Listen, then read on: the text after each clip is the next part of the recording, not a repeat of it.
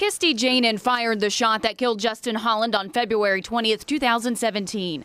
Shots were fired. The guy is down in handcuffs at this time. Now Holland's family is suing her. According to police, an off-duty conservation officer responded to a 911 call just outside Rising Sun.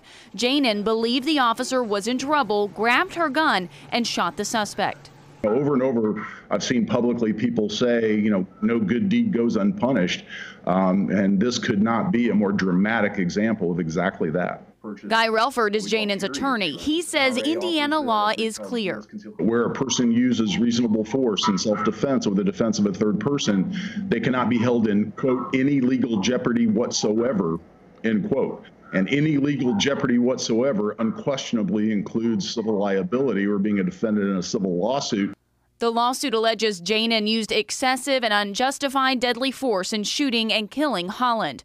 The family's attorney, Blake Maislin, told me, quote, this was a traumatic loss and there's a lot of answers they don't have on why somebody this young got killed. A GoFundMe has been set up by an Aurora police officer to help Janin pay for her legal defense. In his narrative, Sergeant William Halbig writes Kirsty, quote, should be commended, but instead she's being sued.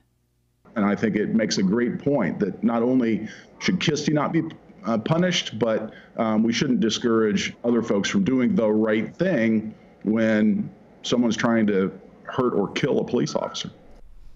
Janin's attorney tells me he hopes to have the case dismissed, but the family's legal counsel believes they have a strong case. There may be a long court battle ahead. Molly Laird, WLWT News 5.